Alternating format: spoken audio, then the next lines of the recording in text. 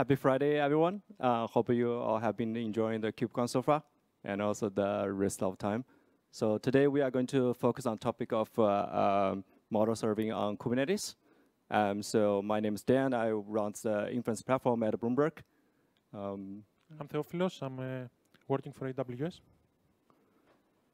Okay, so before getting started, I want to know, so today we talk about really the last mileage of the entire machine learning lifecycle to deploy a model to production. So I wonder, how many people here are able to get your AI model service up running on your laptop? Anyone able to have ever done that before? How long it would take? Minutes? Hours? How many of you are able to get your model to production? Cool, fair bit. And how many of you are able to get up running on Kubernetes? Oh, wow. So more than what I expected. How many of you are able to deploy a large language model? OK. 1, 2, 3. Cool. So yeah. So let's talk about that. So how a KServe is able to help you deploy your actually large language models, for example, ChatGPT, which is kind of hyper. So we'll cover that later. So yes, as you think, the launching the AI application pilots relatively easy and deceptively easy.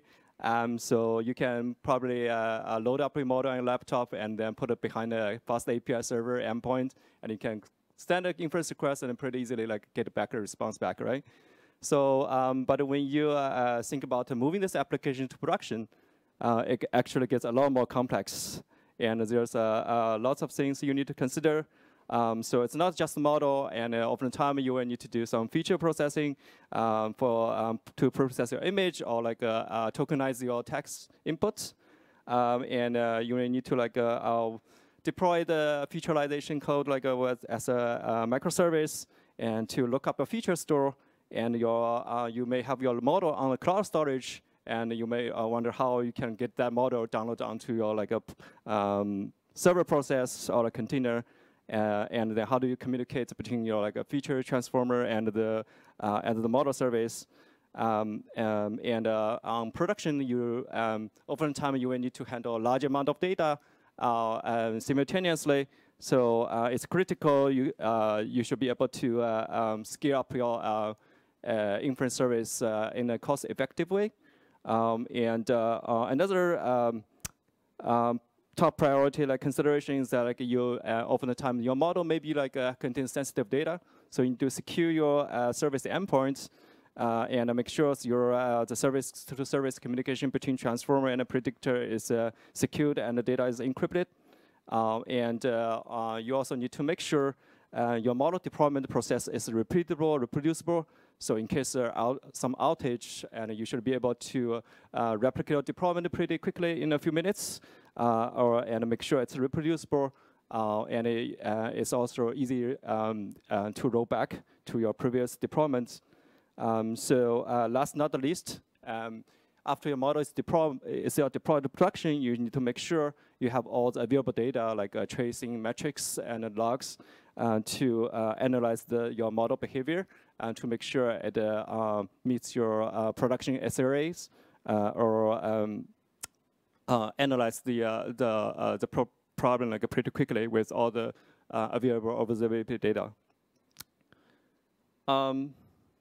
Yeah, so Kubernetes actually is a great platform which provides as a container orchestration platform where it's really specifically designed for deploying microservices with all the capability of resource management, load balancing, and Kubernetes provides a really nice cloud-native way, a YAML spec, which you can deploy your models with declarative YAMLs. So this really makes sure your deployment is repeatable and reproducible.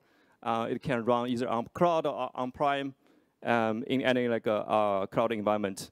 And it also provides the horizontal scaling features. Both works on a CPU and a GPU device. And Kubernetes is also fault tolerance. It can detect container failures. It's really resilient to all the outages and can minimize the downtimes. so Kubernetes is great, right? But it's more designed for developers, and AI engineers usually are not equipped with necessary knowledge for the necessary Kubernetes knowledge. So to bridge this gap, KServe is designed for like a highly scalable and standardized based cloud-native ML inference platform on Kubernetes. So which encapsulates all the complexity for the Kubernetes deployments to simplify the production deployment. So KServe currently can be deployed as a standalone. So you can like have a serving component running on production environment in an isolated environment. Sometimes because you may not want to like mix the training and the serving environment in the same cluster. So but you can also do like for experimental or testing purpose. You can also deploy as an add-on component within a Kubeflow. Which is CNCF actually is currently moving to CNCF as well in both like cloud and on-premises environment. So a little history for the KServe project. It was originally introduced back in 2019 KubeCon in San Diego. Not sure if anyone here like happens to be in that talk. But it has been a while, like so. As you see, like after the COVID, so then like 2021.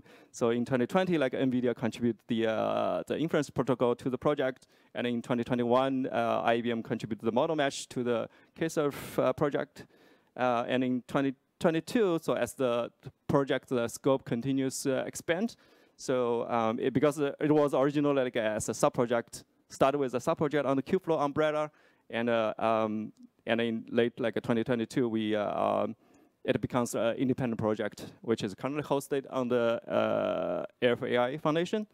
So as you can see now, there are like 193 contributors and 20 core maintainers, and there are 26 known adopting companies, which is listed. But there's a lot of we may not know, which they might be using. And then according to the survey, there are 63% of Kubeflow users which is using KServe currently. And you can see all the logos, like it's the company currently using KServe. So yeah, next I'm going to talk about the state of the project. So as of KServe 0.10 release, the features we currently support. So it mainly falls into 3 pillars: core inference, advanced inference, and the model explainability and the monitoring. So on the core inference side, it offers the feature transformations and inference with a set of like a pre-built serving runtimes, which is shipped out of the standard KServe installation. It also allows you to build your own serving runtime with the custom Python SDK. You can build your custom serving runtimes, which can follow all the same like standardized inference protocol.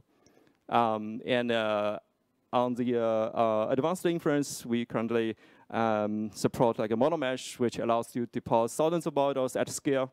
And InferenceGraph is used for the use case where you want to build more sophisticated ML pipelines with multiple models chained together. And for model explainability, KServe offers text, image, and tabular explainers. And for monitoring, it supports bias, adversarial, outlier, and drift detectors to make sure your model is able to produce reliable predictions on production. Next, let's take a look at the core concepts in the KServe, which is serving runtime and inference service. So inference service allows to specify a model format and the versions used for the given trained model.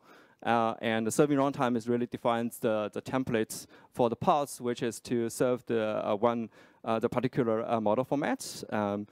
And so the serving runtime is really for like a KServe admins. So you may need a little bit like a Kubernetes knowledge to define the pod spec, how to serve your models, and specify the container images and all the arguments, environment variables, which is necessary to launch the inference service.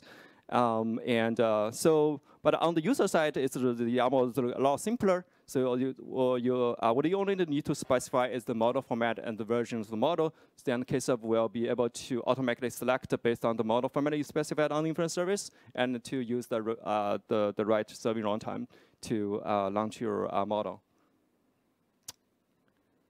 So as you can see from the matrix, KServe does support a wide range of serving runtimes, and also which covers various different ML frameworks like scikit-learn, XGBoost, TensorFlow, PyTorch, Onyx, and you can also build your own custom model format.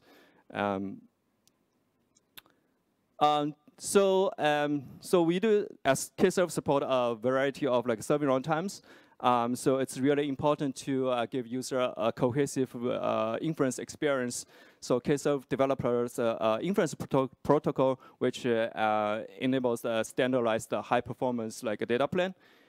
So we recently, we see a lot more adoptions for this protocol, which is currently already implemented by Sheldon ML Server, Triton Inference Server, TorchServe, OpenVINO, and AMD Inference Server. So we recently renamed the inference protocol to be Open Inference Protocol. So the idea is to we have the core inference protocol, and then we encourage people to have a forum to keep improving this protocol, and have everyone or the industry becomes more like a industry standard inference protocol for everyone. So this really allows the interoperability between all these serving runtimes, and it also, and more importantly, it enables the capability to building all these client and benchmark tools, which can work with all these serving runtimes without changing your client or tooling as to for if you want to experiment with different serving runtimes or models. So the repo is just up as of yesterday, so check out. So here is an example where you can see with a Triton inference server runtime and a KServe, it can cover almost most of the popular ML frameworks.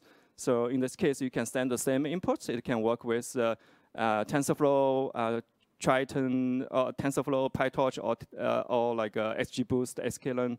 It can use the same input and then it gives the same output back to user. So in this case, you can easily when you do the experimentation, you can easily switch between different serving runtimes or different even model formats.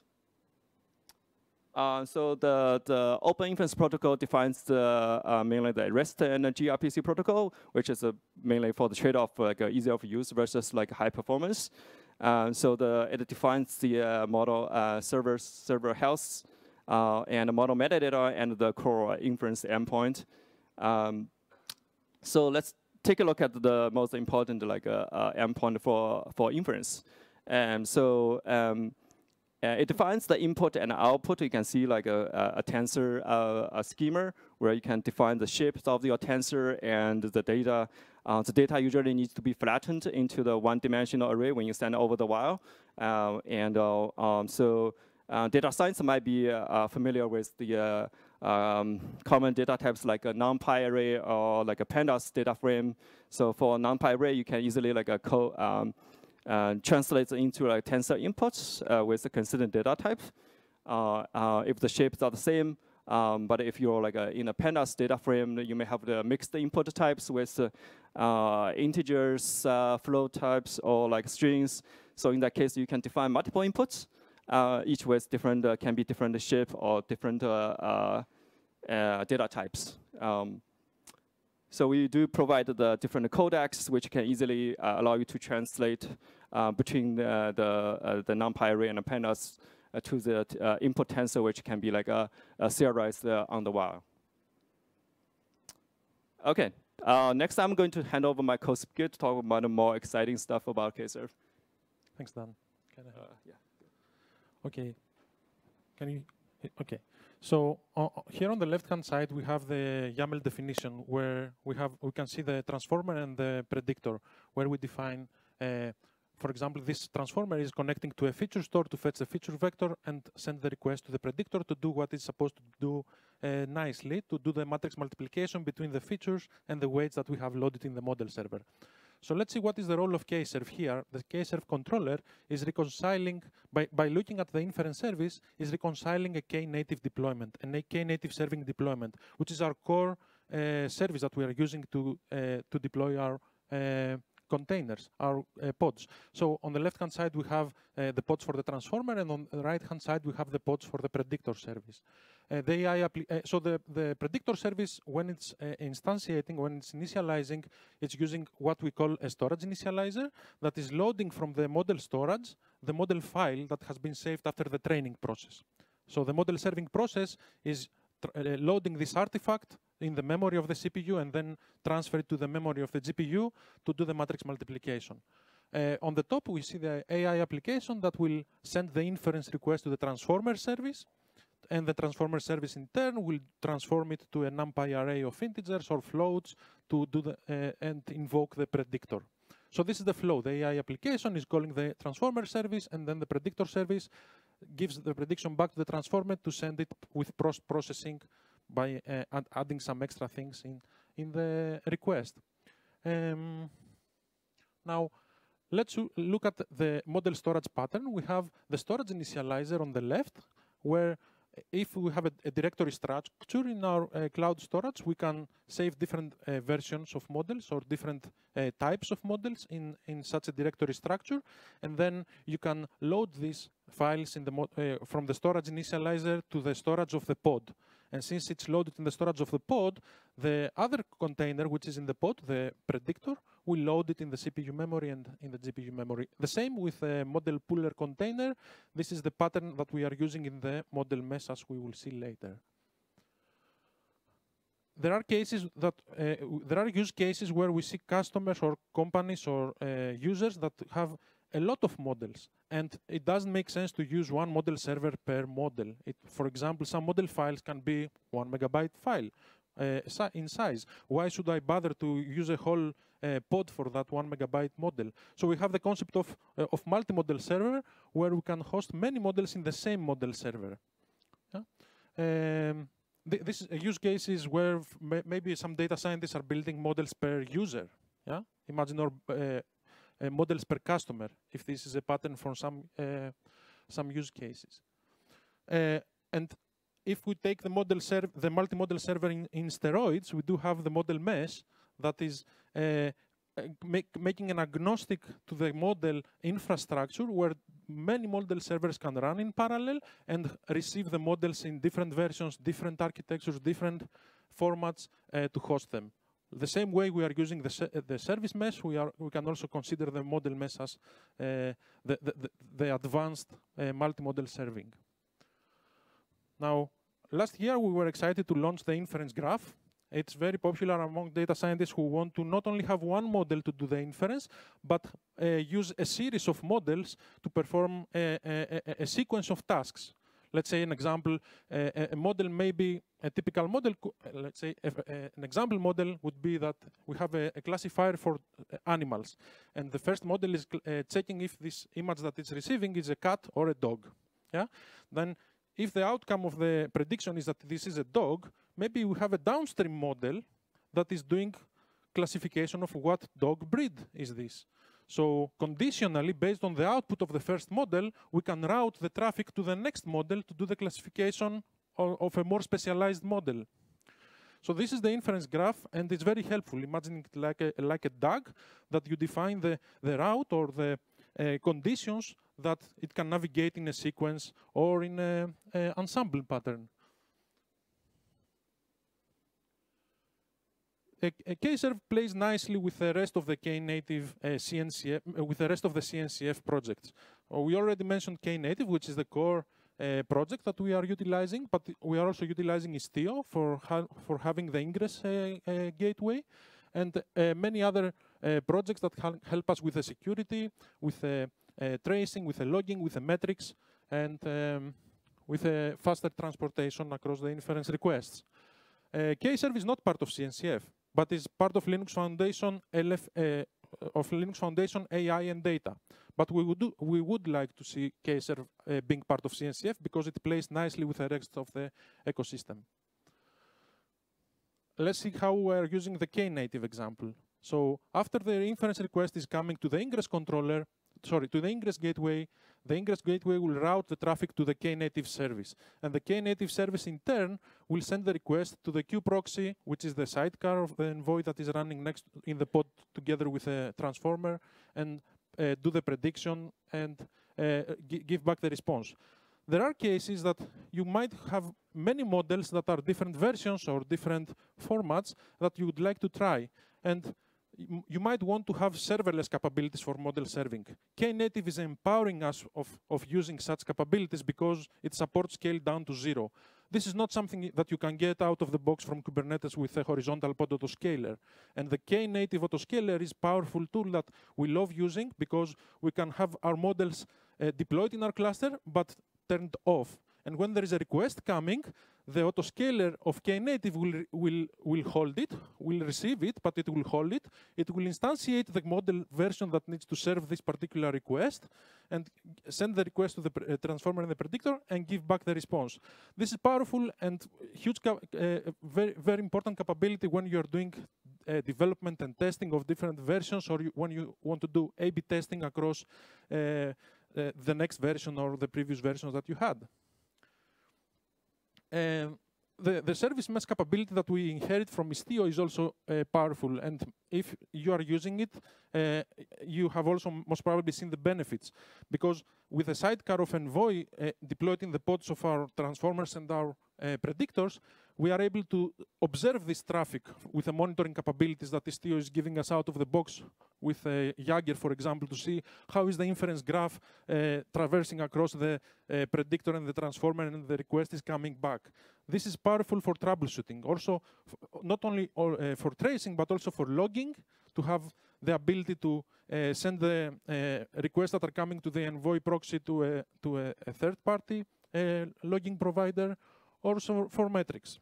Istio is giving us out of the box the capability with Prometheus metrics that can be stored in another storage. Istio Ingress Gateway also handles the authentication mechanism. So when the JWT token is coming from the SSO, or the mechanism that provides the authentication and the authorization, is routing it to the appropriate services, and envoy is also making sure that the communication between the transformer and the predictor is authenticated with mutual TLS.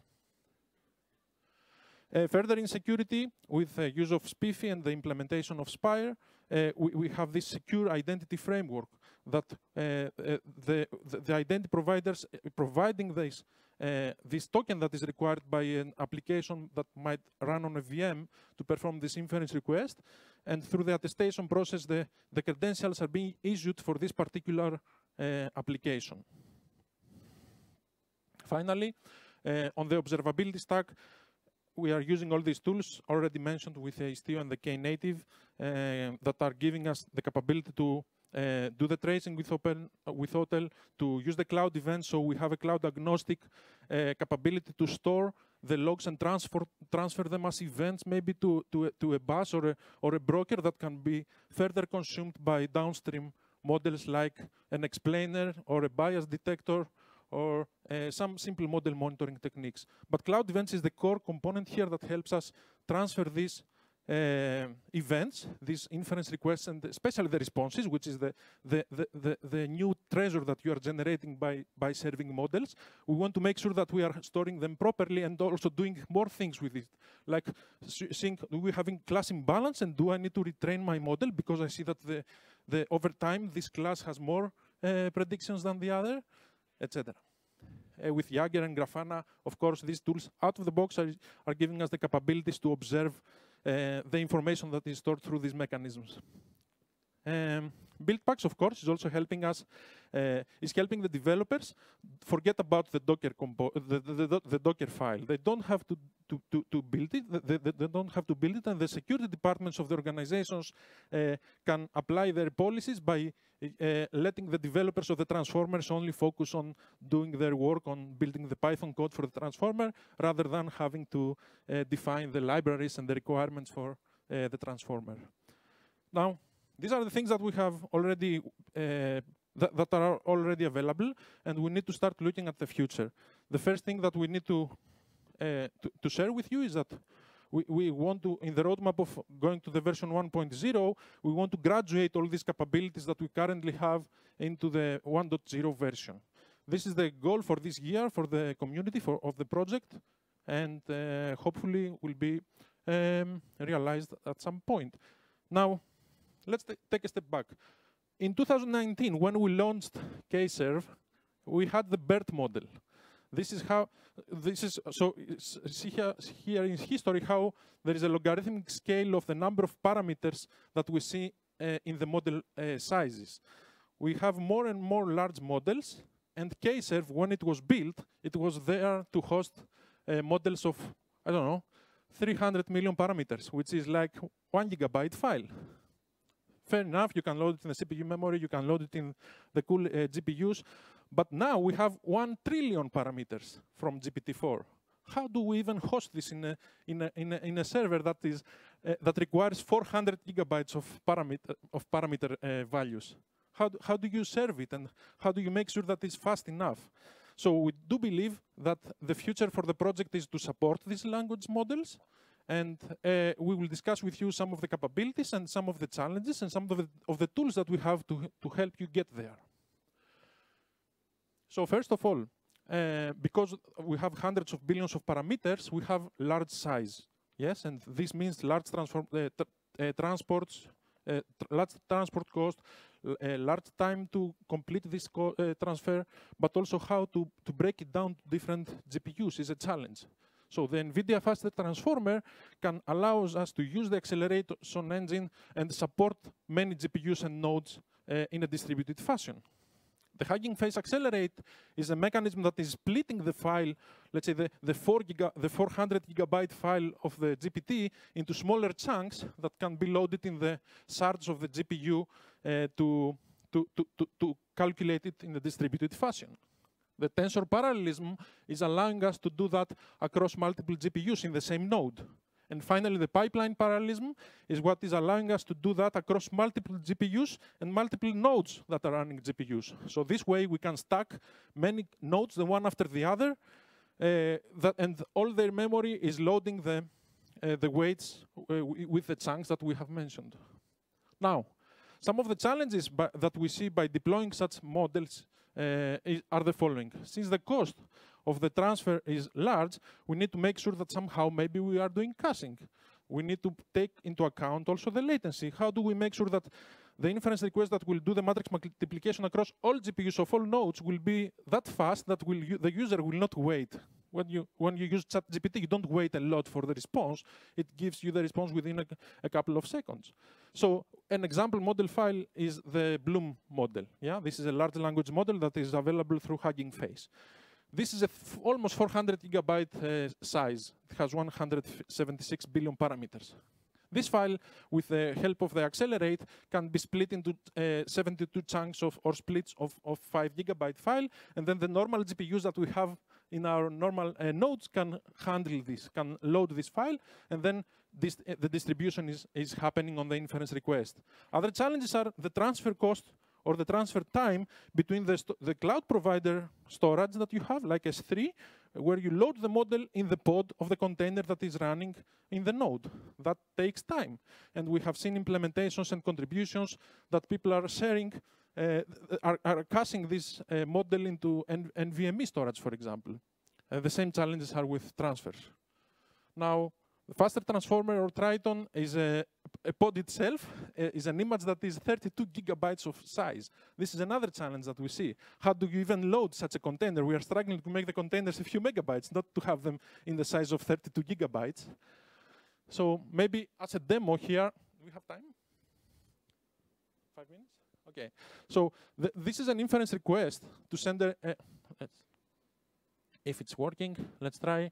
So we have an inference service here with a predictor in the spec that defines that the model format is Triton, and we have the storage URI where we have saved our GPT model. And the transformer is defining the path for the tokenizer that will transform the text into integers or tokens that will be in the input of the model. if I would, and this is a custom container that you can also find the code in the samples directory of KServe. If I will send the inference request, I already got back the response. The inference request is a post to an endpoint that is running the Istio ingress, and the input says Kubernetes is the best platform to serve your models because, and I want 15 tokens back or 15 words back as an answer. And the model is telling me, is doing some reasoning and it's telling me that because it's a cloud-based service that is built, etc., etc. So this and of course we can also see the log files if we want on the pod to see that the request has been received. These are the pods that are running with the 32 gigabyte of image. And if we look at the log of the KServe container, for example, we can see the challenges that we have into loading the model file within a matter of a few minutes. So from 31 to 33 last night. Let me go back to the slides. So these challenges, I don't know if this is visible, but I have a sample here of a 3 gigabyte file that is downloaded from Hugging Face, and then through the use of the faster transformer, we are splitting this file into smaller chunks, and its dense layer is saved in a separate file of a 16 megabyte file that will appropriately be stored in the GPU-specific shard that we have got from our model server. Other challenges, the storage initializer takes, let's say, 1 minute to load a 2 gigabyte file. The predictor takes 10 seconds to copy the model file from the pod storage to the CPU and the GPU memory, and the sharding technique is visualized like that. So, Dan, would you like to continue?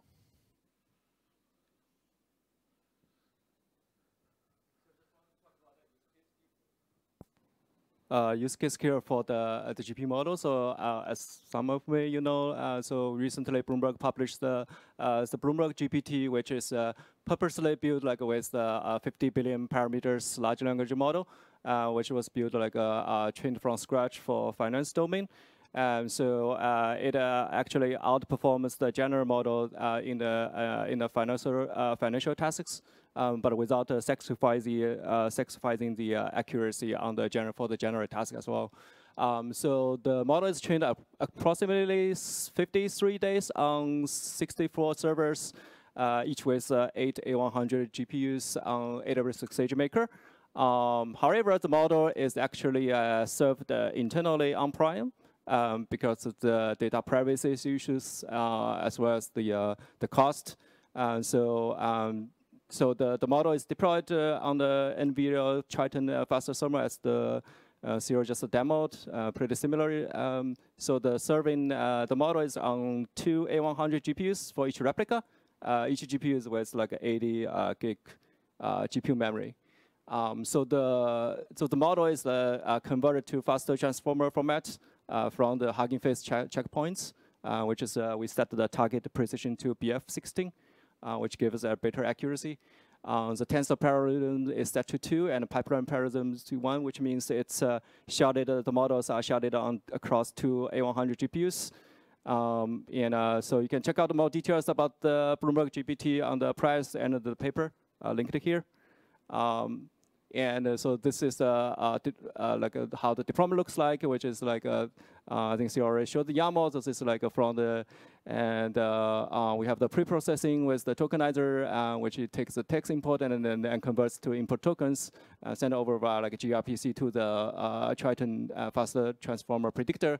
It gets back the generated tokens. So another thing we are currently working on is to streaming the token back, because sometimes it may take a long time for a large number of tokens.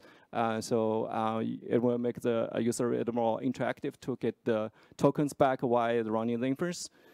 So as you can see, the models are sharded on 2 A100 GPUs. And you can see some metrics we got collected from the model. So we used about like 65% of the GPU memory, and then sometimes the GPU utilization can really hit 100% on A100 GPU. So the latency is around like a few seconds on average. Yeah, that's conclude our talk. And we really want like having new contributors join our project and then pave our way to the 1.0 like version roadmap. So here are the links, and if you have any questions, and feel free to reach out to the community, to Cyril or me. Yeah, I'll open up the questions. Yeah, thanks, everyone.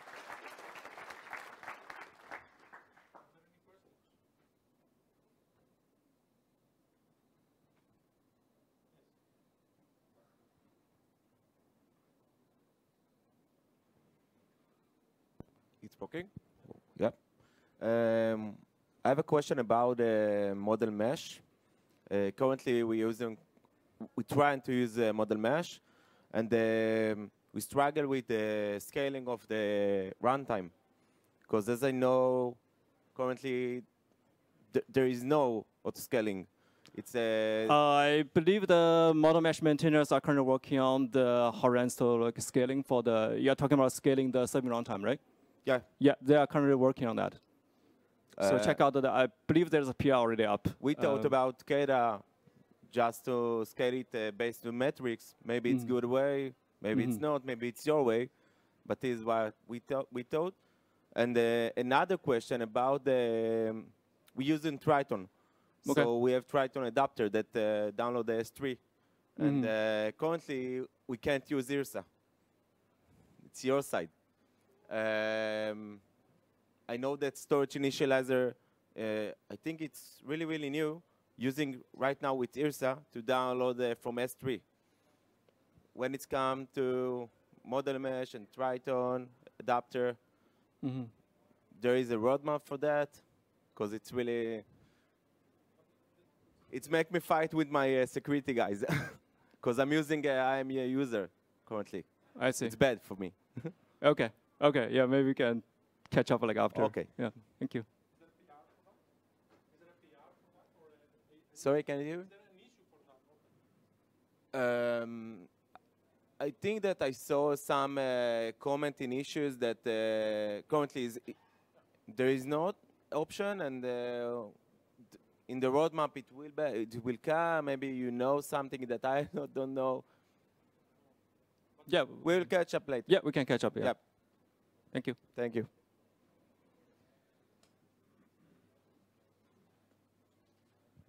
Is there any other question? Yes. Thank you for this presentation. My question is, why don't you support a simple model like CatBoost in the table you presented? Yeah, as another flavor of like a kind of boost kind of model, right? So yeah, so as you can, it's pretty straightforward to implement that. I think there probably an open issue. I've seen that before. But yeah, feel free to contribute if you think this is like a widely used or like. But you can always bring your like you can implement it and because like you can add additional like a serving runtime. It's just like in addition to like the pre-shipped like the serving runtimes, so you can always add your own serving runtimes. It's pretty flexible, and you can like bring your own like runtimes. But I do think it's useful for the community, so feel free to contribute that. I have a second question is, does the multimodal serving support confidential containers? You can do confidential containers with multimodal serving. Sorry, asking the ModelMesh for, or? Yes. Can you, does it support confidential containers? No? Sorry, what's the question? Sorry, I didn't get that. Like in-class containers. In-class? It's a type of containers. What is that? No, I don't know. Okay. Or maybe we can like talk after. Sorry, I didn't get the question. By the way, there is a ML server from Seldon supports CatBoost, and you can load it in KServe.